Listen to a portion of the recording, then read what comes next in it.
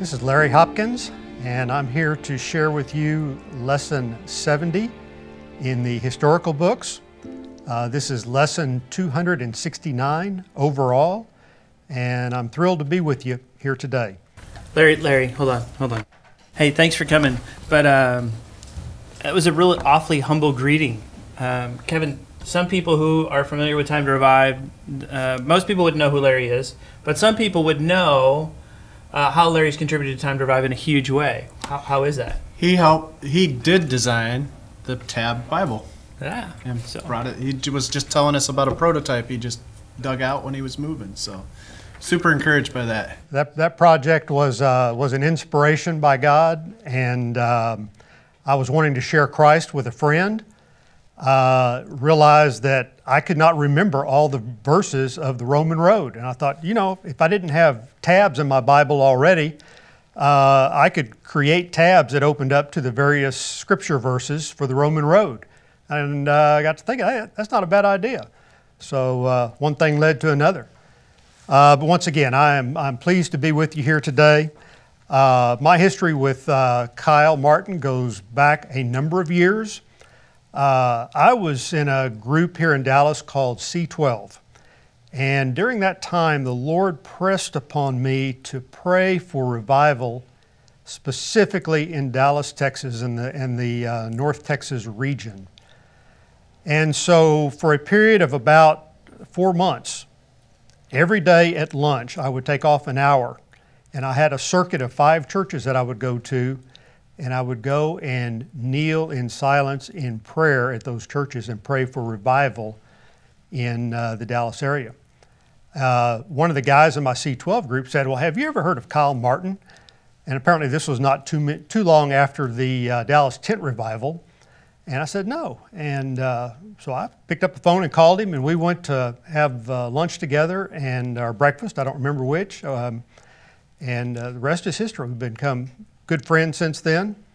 And when Kyle's out of town, I actually co-teach the Friday morning Bible study in his absence. But today we're studying the book of 2 Kings, chapter 3.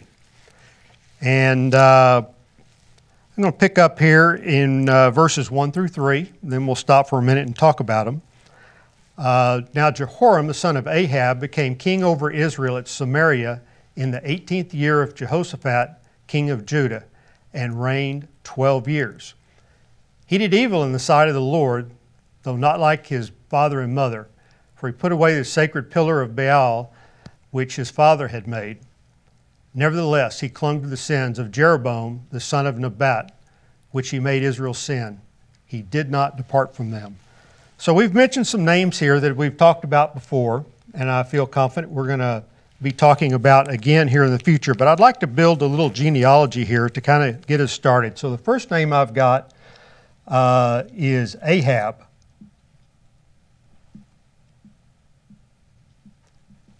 King of Israel.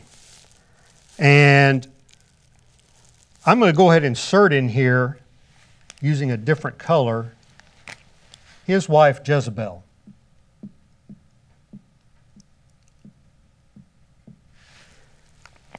All right. Jezebel and Ahab have a son. Actually, they have 2 sons. The first one here is Ahaziah. Now, if you're from Indiana, you might pronounce that Ahaziah, but I pronounce it down in Texas, Ahaziah. So we've got Ahaziah,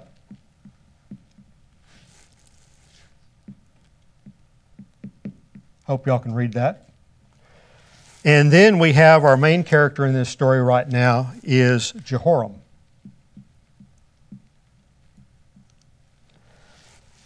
So in order to tie these guys back into Scripture, Kevin, can we go to 1 Kings 16:30?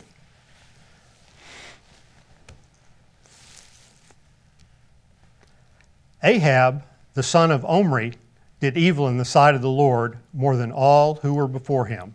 So Ahab, as we're learning here, is also the son of Omri. All right. Next, we'll read quickly here in 1 Kings 22:51 about Ahaziah. Ahaziah, the son of Ahab, became king over Israel and Samaria in the 17th year of Jehoshaphat, king of Judah, and he reigned 2 years over Israel. So we're building our genealogy. We now, though, have brought in the name of Jehoshaphat. See if I can spell this.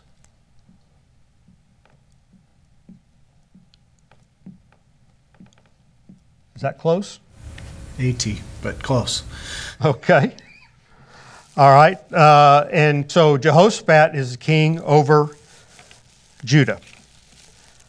Now I'd like to back up for 1 second and go to 1 Kings 11:26. What I'm going to show right here is that this line of Israel and the kings of Israel stem back to Jeroboam, and that Jeroboam was an Ephraimite. Then Jeroboam, son of Nebat, an Ephraimite of Zerah, Solomon's servant, whose mother's name was Zerah, a widow, also rebelled against the king. So I didn't really leave room here to insert Jeroboam, but I'm going to go ahead and stick him up here. And You're writing bigger than Kyle does, so. Thank you. So all of the kings of Israel are all descendants from Jeroboam. We've determined that Jeroboam was from the tribe of Ephraim. So interesting note here, Kevin, let's just run over real quick to Jeremiah 31:9. Very interesting verse here. You know, if you recall back in the story in Genesis 48, where Jacob was blessing the sons of Joseph, and he switched his hands over one another and ended up putting the blessing on the younger of the two, which was Ephraim.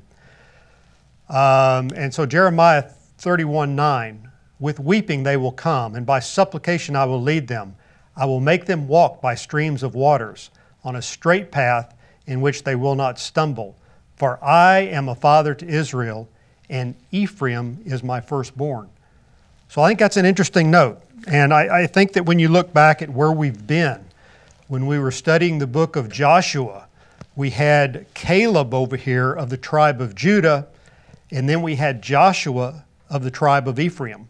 And so that's continuing on as we work through the kings here. We've got the kingdom of Judah, we've got the kingdom of Ephraim. And I just paint that as a backdrop to kind of keep in the back of our mind. So let's move on here to verses 4 and 5. Now Mesha, king of Moab, was a sheep breeder and used to pay the king of Israel 100,000 lambs and the wool of 100,000 rams. But when Ahab died, the king of Moab rebelled against the king of Israel. So what we have here is Moab actually rebelled against Ahaziah. And Ahaziah just accepted it. He did not do anything to stop Moab from ceasing paying the tribute. But Jehoram comes on the scene, and I guess he needs a new wool sweater for winter and has a hankering for a rack of lamb.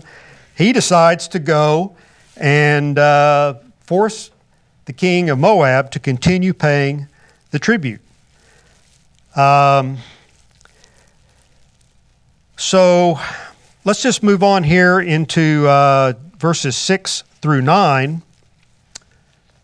And King Jehoram went out of Samaria at that time and mustered all of Israel. Then he went and sent word to Jehoshaphat, king of Judah, saying, the king of Moab has rebelled against me. Will you go up with me to fight against Moab? And he said, I will go up. I am as you are, your people as my people, my horses as your horses. I think we've heard that before. And he said, which way shall we go up? And he answered, the way of the wilderness of Edom. So the king of Israel went, and the king of Judah, and the king of Edom. And they made a circuit of 7 days' journey, and there was no water for the army or for the cattle that followed them. So if we look over here at the map, can you pull the map up? So apparently their route was from here down around the south end of the Dead Sea. And they're coming in to attack Moab across Edom. They're down this way down here. Now you would expect that Moab would anticipate any invasion to come this way. So they're kind of pulling a quick one on them here, coming around from the back. But what the kings did not take into consideration was availability of supplies and water for the troops. I can just imagine, I'm getting dry mouth here just talking, the thought of marching for 7 days, and maybe the last couple of days you hadn't had any water, you're out. And you're expecting to cross some streams or someplace where you can get some water, and all of a sudden you're dry. And it's not like, the troops may have been close to a point of exhaustion, so they couldn't turn around and make it 2 days back or 3 days back, however far they had to go to get fresh water. So the kings get together and they try to take things into their own hands. So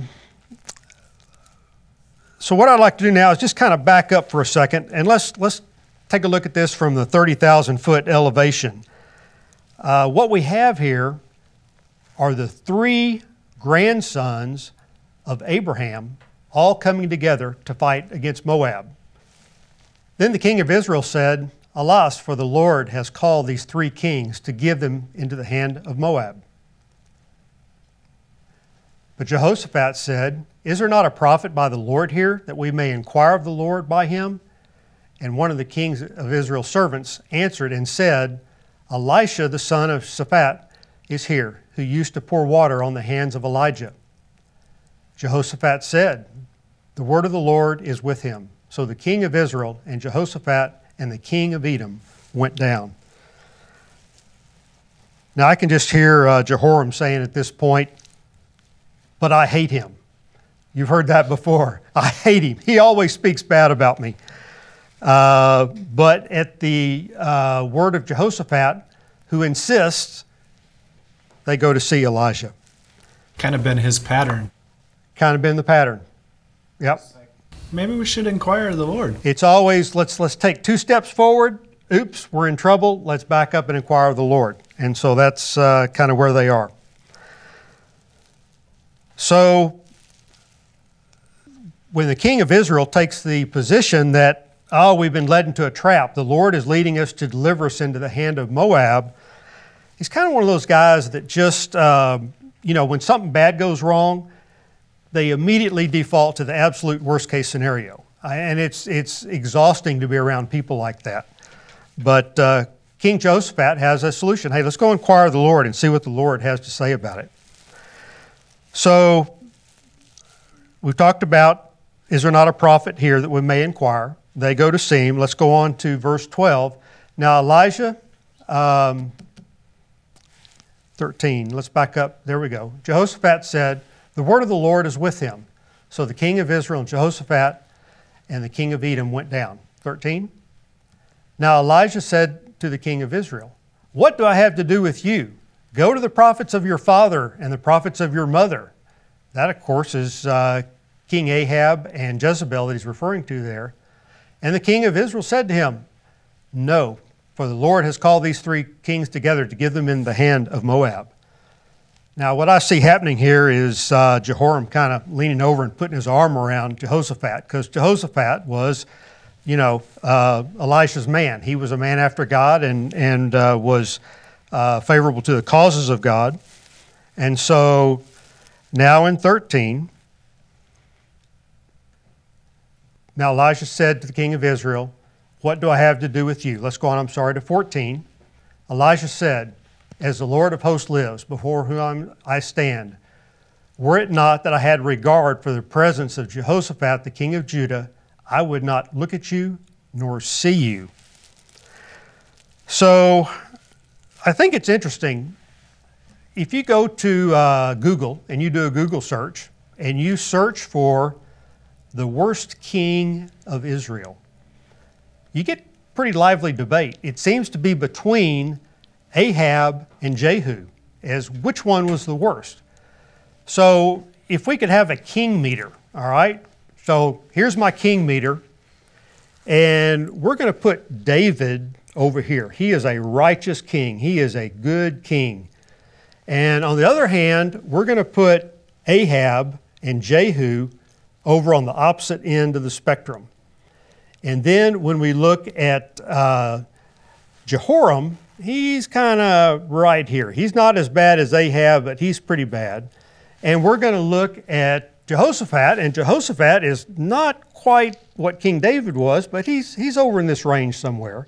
So that just kind of gives you an idea of the perspective. But I think it's interesting that Ahab comes on the scene, a very evil king, and God sends Elijah to kind of be a voice of reason. You know, I kind of think it as my wife. You know, sometimes I come up with some wild and crazy ideas, and she's there to kind of rein me in and keep me on track. And I feel like Elijah kind of provided that same type of buffer for Ahab.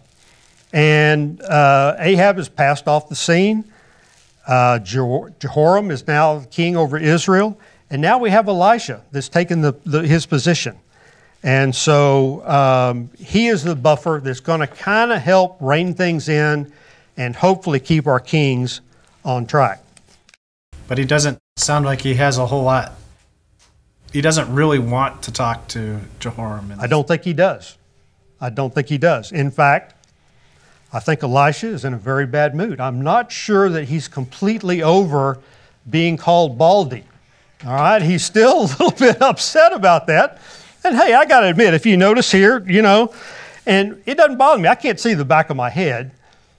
But every now and then somebody will say something about it, and, you know, for a day I'm kind of conscious about it. I don't have any hair back here. But so anyway, I think Elijah might have been a little bit sore about that because he does kind of snap at Jehoram. But in verse 15, if we can go there, but now bring me a minstrel, and let it come about when the minstrel is played that the hand of the Lord came upon him. You know, my first thought when I read this, what comes to mind is King David playing the harp for King Saul. Actually, David was not king at the time, but he played that harp for Saul, and it seemed to calm his spirit. The evil spirit departed from him. Kevin, if we could go to 1 Samuel 16, verses 14 through 18. Now the Spirit of the Lord departed from Saul, and an evil spirit from the Lord terrorized him. Saul's servants then said to him, Behold now, an evil spirit from God is terrorizing you. Let our Lord now command your servants who are before you. Let them seek a man who is skillful player on the harp, and it shall come about when the evil spirit from God is on you, notice it is the evil spirit from God, that he shall play the harp with his hand, and you shall be well. So Saul said to his servants, Provide me now for a man who can play well, and bring him to me. Then one of the young men said, Behold, I have seen a son of Jesse, the Bethlehemite, who is a skillful musician, a mighty man of valor, a warrior, one prudent in speech, and a handsome man, and the Lord is with him. And now if you'd skip down to verse 23, 1 Samuel 16. So it came about whenever the evil spirit from God came to Saul, David would take up his harp and play it with his hand, and Saul would be refreshed and be well, and the evil spirit would depart from him. So what I conclude from that is that there is some connection between music, the playing of music, a melody that's easy on the ear, that somehow can affect the spirits. And so I'd like to skip over right now to a commentary, and this is a very interesting commentary. I don't know anything about this author, but what he's quoting back to is somebody by the name of Ephraim the Syrian, who lived in the 4th century A.D. And so this is a quote, an instrument to assert God's power. The scripture mentions a musical instrument that produces sounds, or a harp, as the Hebrew says, so that thanks to the sound of the music, all the soldiers might be assembled around it and might understand then they were summoned to destroy their enemies, and there might be evident testimonies of Elijah's words. In this way, when the miracle occurred, they could not attribute it to Baal or the idols they worshipped. Indeed, there were numerous idolaters in the army. So we're bringing in the fact that we have this musical instrument. It has inspired, if you will, Elisha to give this proclamation. And here's what he says in verse 16. He said, "Thus says the Lord, make this valley full of trenches. For thus says the Lord, you shall not see wind, nor shall you see rain, yet that valley shall be filled with water, so that you shall drink, you and your cattle and your beasts." But this is but a slight thing in the sight of the Lord. And, oh, by the way, he will also give the Moabites into your hand. So not only is he going to fulfill their immediate need, and that is the need to have water to quench their thirst, but he's also saying God is going to go one step further, and he's going to give the Moabites into your hand. So Elisha continues on and gives us some more instructions. Then you shall strike every fortified city and every choice city, and fell every good tree, and stop all the springs of water, and mar every good piece of land with stones.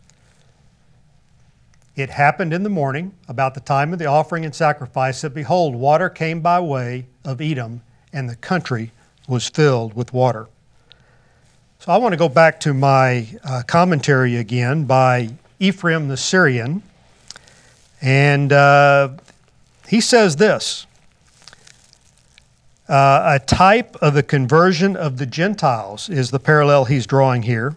The harp is played, and the water flowed to the bed of the streams. Through this figure, the voice of Christ is conveniently foreshadowed, because he kept the harp of the Spirit on the cross. Indeed, our Lord cried twice and gave up his Spirit with a loud voice, and immediately the pagan centurion gave glory to the Lord. And in this manner, the conversion of the Gentiles was clearly highlighted. After the Christ had brought to perfection on the wood cross the new glory of our Savior, the resources were immediately opened, and rivers of living water flowed on the nations of the Gentiles, who are symbolized by the wadi, or the valley, described here in 2 Kings. Let the one who believes in me drink, as the Scripture has said. Out of the believer's heart shall flow rivers of living water. In this way, the word of the prophet might be fulfilled. He who has played the harp will play for the Gentiles in the name of the Lord. So that's just time. I mean, this seriously, we don't know how severe this drought was for the armies, but it is possible that this could have been a literal salvation here for them. I mean, they could have been facing death otherwise without this intervention by Elisha and by God. Let's pick up again 21. Now the Moabites heard that the kings had come to fight against them, and all who were able to put on armor and older were summoned and stood on the border. They rose early in the morning, and the sun shone on the water, and the Moabites saw the water opposite them as red as blood. And they said, "This is the blood. The kings have surely fought together, and they have slain one another. Now therefore, Moab, to the spoil." All right, let's picture this. You're a young kid. You got heavy armor on. You've got a shield. You got a sword. You got all this stuff.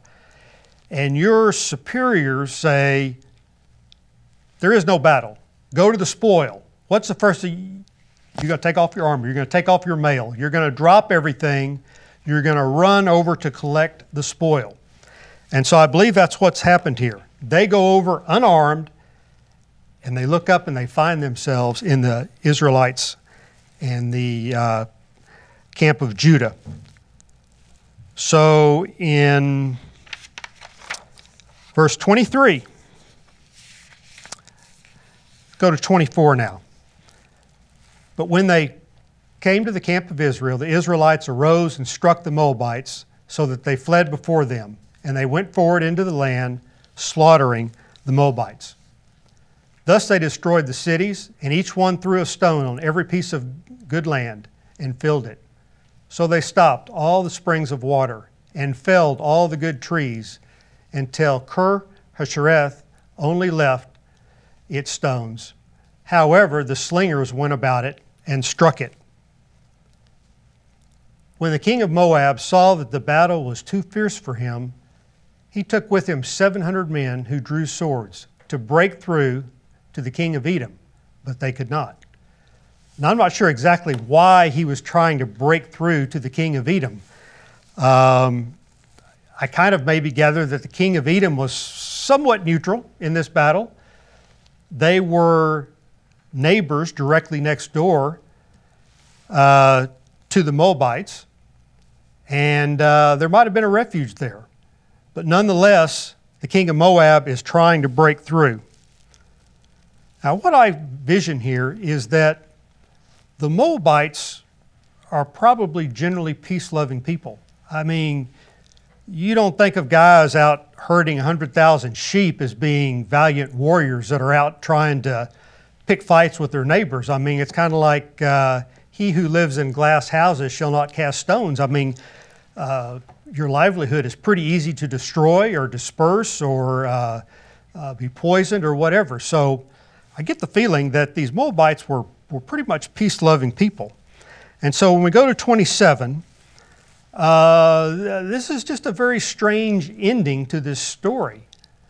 The king of Moab, he took his eldest son who was to reign in his place, and he offered him as a burnt offering on the wall. And there came great wrath against Israel, and they departed from him and returned to their own land. So I think, once again, that the king of Moab is saying, look, we're peaceful people, all right? I mean, we don't want to be giving you 100,000 lambs and 100,000 coats of wool every year. We just want you to leave us alone, let us live our lives. And I think that was why there was such disgust. I think that the king of Judah probably looked at this and goes, what are you guys doing? I mean, let's leave these guys alone. Let's turn around and go home. And so that's exactly what happened. And so as we wrap up this book, or this particular chapter, I want to thank you for the opportunity of letting me come and share with you. I'm going to be back with you in a couple of days working through 2 Kings chapter 7 and 8. I look forward to that. And I think that we're going to be moving obviously tomorrow into 2 Kings chapters 4, just chapter 4. So thank you so much for this opportunity to share with you.